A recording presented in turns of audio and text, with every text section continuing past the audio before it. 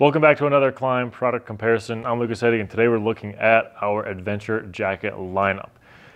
First things first, before we get started, you'll see there's only 4 jackets here. There are a few that we didn't include in this list just for the sake of keeping it short enough and reasonable enough to talk about it in one sitting. The things we don't have here today are the Dakar jacket, which is a non-Gore-Tex fabric off-road jacket in a way with removable sleeves and all that. It's good for dual sport type riding, maybe really light adventure where you don't need something waterproof and windproof. That's a cool jacket, check it out as well. And then the Traverse jacket, which is kind of our entry-level Gore-Tex D3O padded jacket. So pads are included with it. It's Gore-Tex, it's waterproof, but we're not adding as many features and bulk as we have here. That's a good option as well, but for this video, we're focusing on the stuff that's a little bit more at the higher end of the price spectrum, shall we say. So right off the bat, to my left here, this is the Baja S4 Jacket. This is highly ventilated. This is the best of all of these for extremely hot weather where you're going speeds that might not bring enough ventilation or air through your zippered vent. So this is not Gore-Tex, this is extremely ventilated. We have pants that match it as well. It flows a ton of air, and it's right at that $600 mark. So this is something that I would wear if it's super hot and humid, where the humidity in the air is high enough where it doesn't allow Gore-Tex to work as well. There's a certain physics discussion about how moisture moves through a membrane, but anyways, that's a different discussion. So if it's super hot and humid, I would use this. If we're riding adventure bikes in the desert and we might be kind of riding kind of technical and working up a lot of body heat, we want any lightest breeze, we want that to kind of move that sweat away from us. This is what I would wear.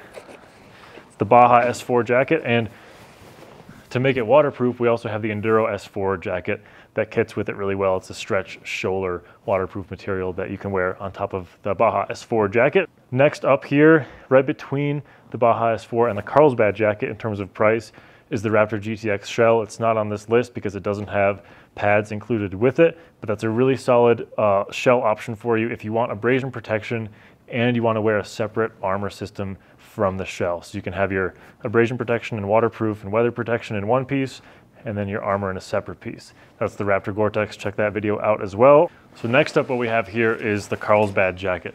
This is my favorite jacket for most kinds of riding, particularly stuff around Idaho where we live here. Just for some pretty casual adventure riding where we want something that works well. It doesn't have all the bells and whistles and features of the Badlands Pro, but it still really performs exceptionally well, especially for the price, where if you don't have maybe the budget for the higher end stuff like the Badlands Pro or even the Badlands Pro A3, you can look at this as a really solid do-it-all option. This is the Carlsbad jacket. We've got some reasonable venting, reasonable pockets. It's just such a solid performer. This thing has got to be my favorite in the whole adventure category. It's kind of a midweight jacket, so to speak. And then next up we have the Badlands Pro Jacket. This thing is super famous in basically all the adventure motorcycle jacket industry. This thing has set the standard for ventilation, pockets, and abrasion protection all at once. Whatever kind of pockets you want, this thing probably has it. The options and the way you can set this thing up for your style of travel, for your style of motorcycling is exceptional with all the adjustment features, the vents, the pockets. This is something that I would wear if I'm doing a much longer trip where I'm on the bike a lot, I'm not walking around that much, I'm just riding all day and then eating and sleeping. Like if I'm seriously traveling, this is really something that I will wear just because of all the pockets and because of the ventilation. It's more ventilated than the Carlsbad jacket here. So you might think it's bigger, it's heavier, how can it be more ventilated or more comfortable in the heat? Well, it is because of the way the designers built these vents here to really flow air through the whole jacket. Other thing you'll notice is stuff like the super fabric here.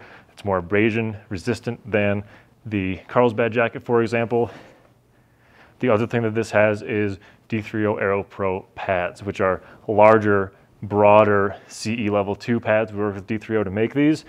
The Carlsbad, for example, has D3O's CE level 2 pad options, so they're just not as broad, not as wide as these pads. They're still CE level 2 though, which we really like. Moving up to the biggest, baddest jacket of this whole lineup is the Badlands Pro A3 here. We have a whole separate walkthrough on this. We actually have separate walkthroughs on all these jackets here if you want to see all that stuff really in detail here. But this is kind of our most pinnacle adventure product here in this whole lineup. And the thing that sets it apart is that CE AAA rating. The CE AAA abrasion protection rating is really hard to reach by anything that is comfortable to wear. So that's like super burly leather tracksuits and things that are really heavy, really bulky, and are not going to be comfortable to wear when you're actually traveling. This jacket, on the other hand, is actually comfortable to wear. It is completely wearable.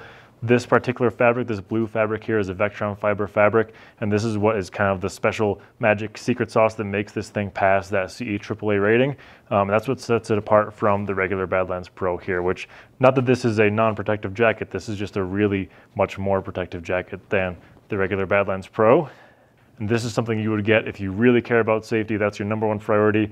Doesn't matter what it takes, you want the best possible abrasion protection coupled with really solid impact protection and usable features like it being breathable and waterproof, having pockets, having vents, and having it be an actual usable motorcycle jacket. So we're super proud of this one, the Badlands Pro A3. Now, if you guys have any questions about all these jackets or anything else in our adventure line, drop us a comment down below. Hopefully this helps you get a good idea of how all these jackets stack up against each other, plus what other options we might have in our line.